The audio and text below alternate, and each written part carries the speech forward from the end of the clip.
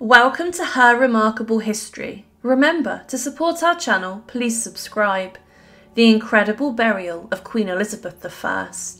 Throughout the Tudor period, there was great bloodshed and turbulence across England, and one queen who tried her best to unite her population was Elizabeth I.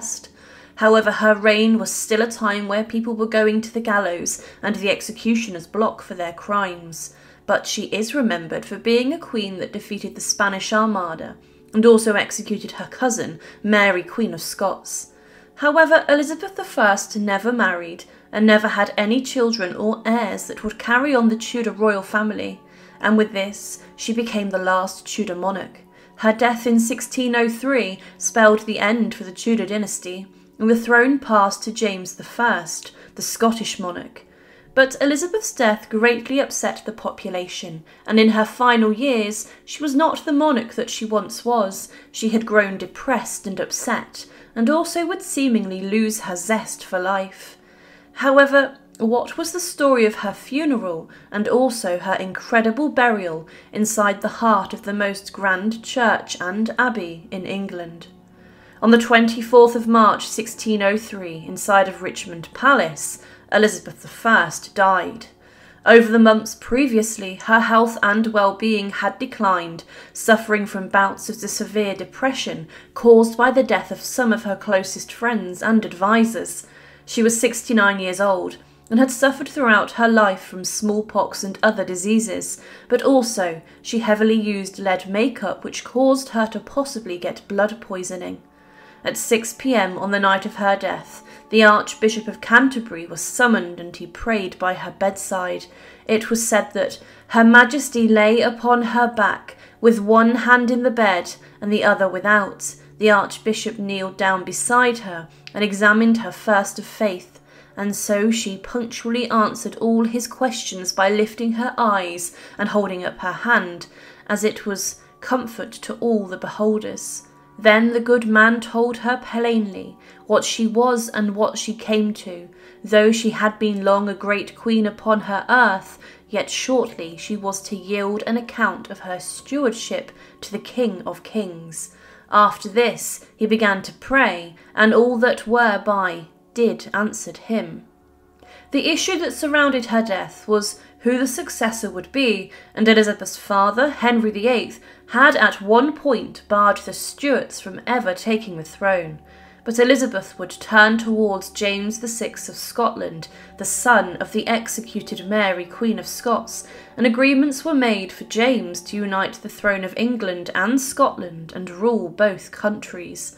Following her death, her remains were embalmed against her wishes, and organs were removed, and she was placed inside of a lead-lined coffin, and it then lay in state for some days in the chapel of Richmond Palace. The coffin was draped in black, and 6 of her ladies-in-waiting stood guard over it, and then it was time to move towards Westminster, where the funeral procession would take place.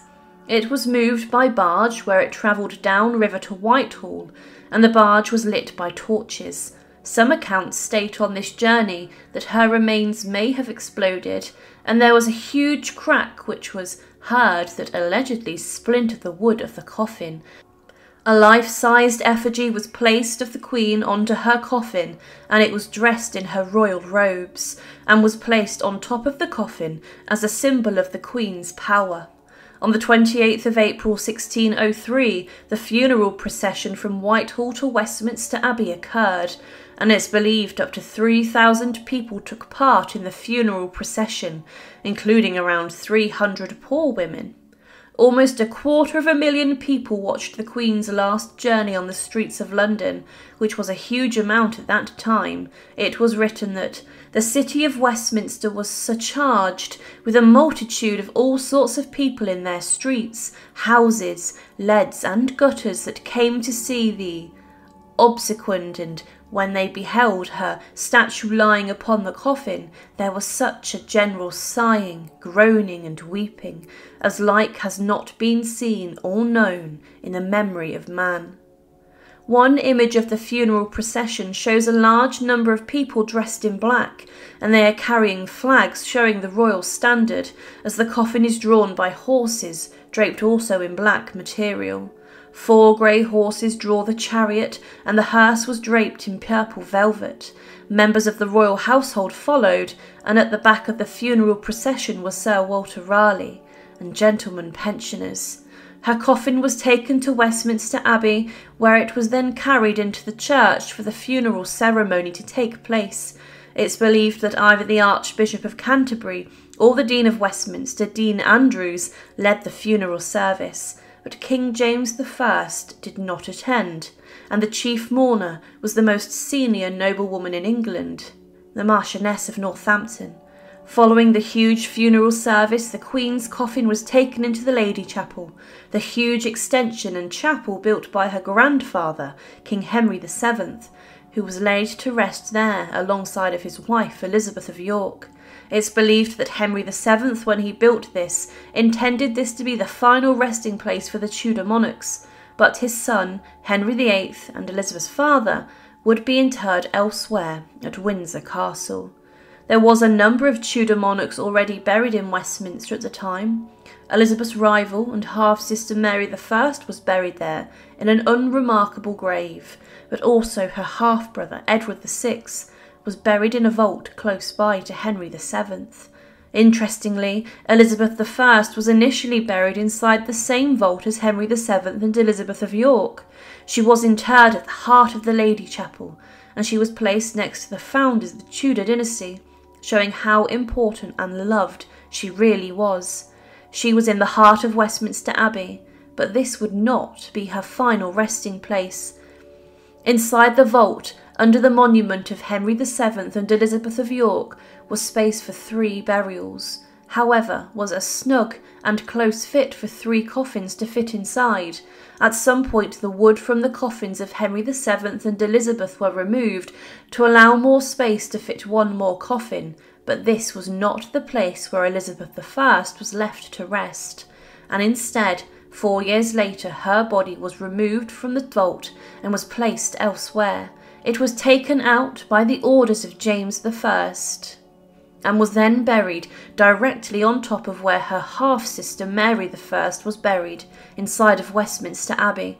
This was a strange thing to do, showing that there was a huge difference between the half-sisters and that Mary had been buried in a side chapel away from the main centre of the Lady Chapel, showing that she was less significant.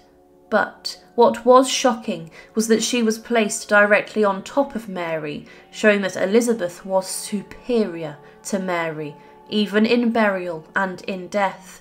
It was James I who ordered the exhumation of her coffin, and interestingly, he removed Elizabeth to make sure that he could be buried inside the heart of the Lady Chapel with Henry VII and Elizabeth of York himself.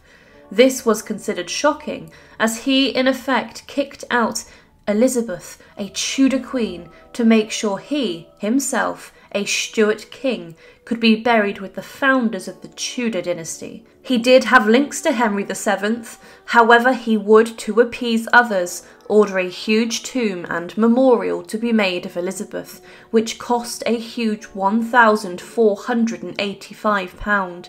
This monument was designed by Maximilian Colt, and he showed Elizabeth as an old woman, and he could have used her death mask as inspiration.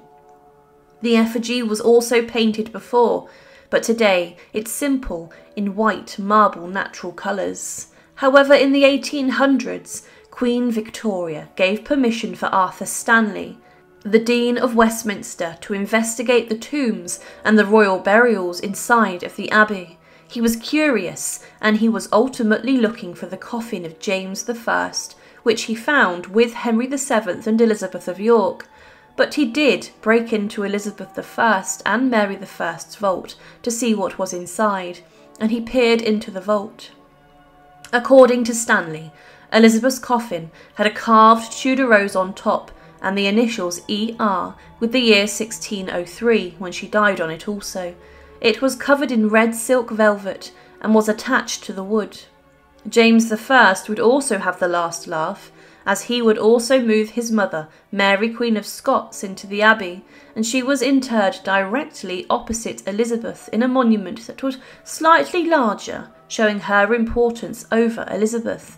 This was a final posthumous dig at the woman who ordered his mother's execution. But on the monument is a simple mention of Queen Mary I, and it reads, "Consorts in realm and tomb, here we sleep, Elizabeth and Mary, sisters in hope of resurrection." Inside of the vault there is very little mention of Mary, and the effigy only depicts Elizabeth I on top.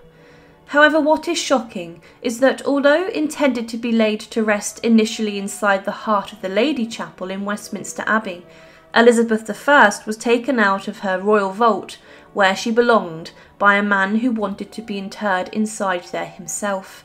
Elizabeth's coffin was taken from the vault of the founders of the Tudor dynasty, and she was then reinterred a short distance away with no pomp or ceremony, and was practically shoved on top of her half-sister's coffin, a woman who imprisoned Elizabeth in the Tower of London, and a woman who had nothing in common with Elizabeth. Her funeral procession was huge and lavish, and was what we would consider a state funeral, and it was nothing less than what the remarkable Elizabeth I deserved. She was a queen who had ruled for decades, and who had overseen a huge amount of change in society. At the time, she was also a woman who helped to defeat the Spanish Armada, and today she lays to rest in a huge tomb inside of Westminster Abbey. Thank you for watching, and to support, please subscribe to Her Remarkable History. Thank you.